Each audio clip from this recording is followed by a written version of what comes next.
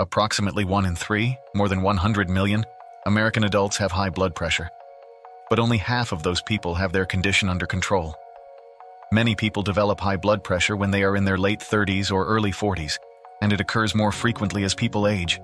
However, because of the obesity epidemic, more and more children are also developing high blood pressure. Hello, everyone. Welcome back to True Health for Life. Today, we have an important topic to discuss: managing blood pressure naturally.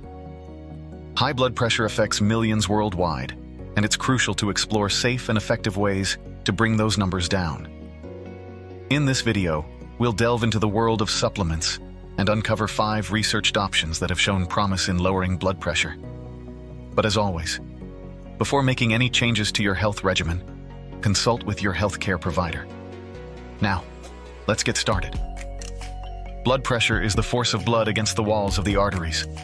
High blood pressure, or hypertension, can lead to serious health issues, including heart disease and stroke. Now, let's explore some natural supplements that may help in managing this condition. Number 1. Fish oil omega-3. Fatty acids.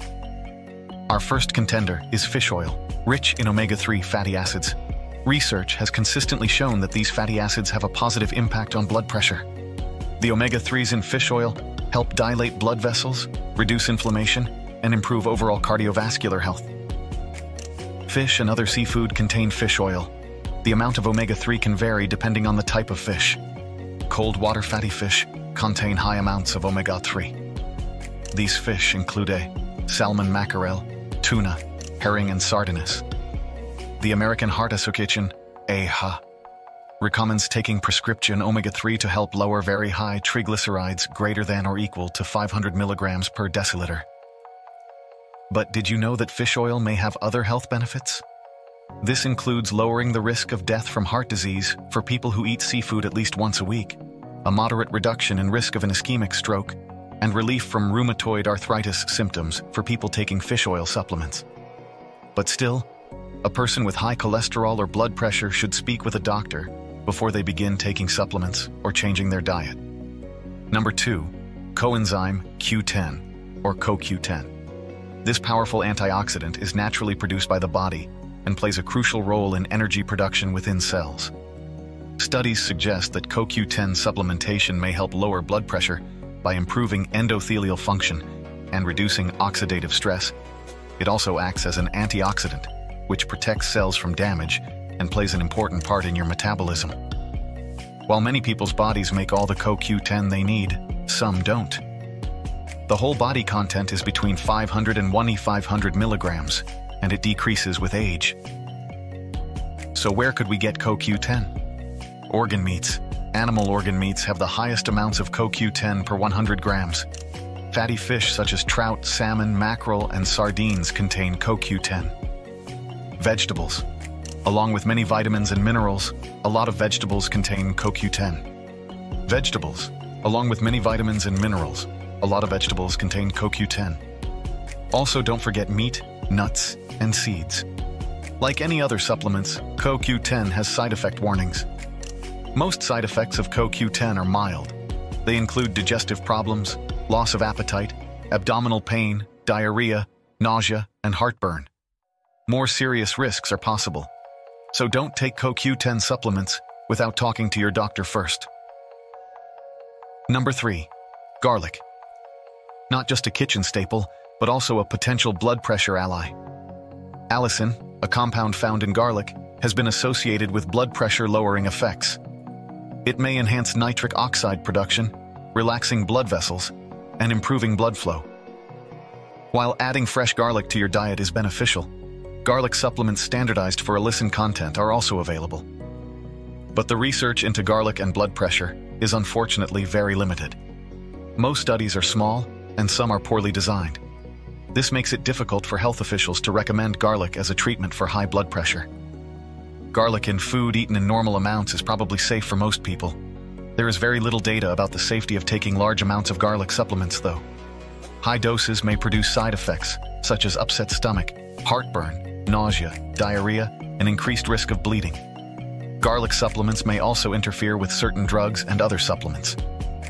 People who are pregnant, nursing, or have a bleeding disorder shouldn't take garlic supplements. Garlic can be a healthy part of your diet, but it should not be used as a substitute for medical care.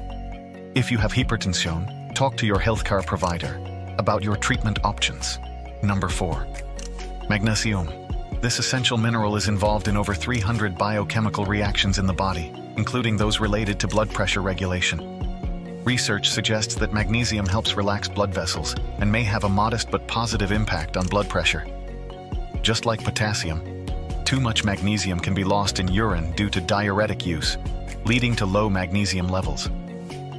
The National Institutes of Health, NIH, reports that most older adults in the US don't get the proper amount of magnesium in their diets, although extreme magnesium deficiency is very rare.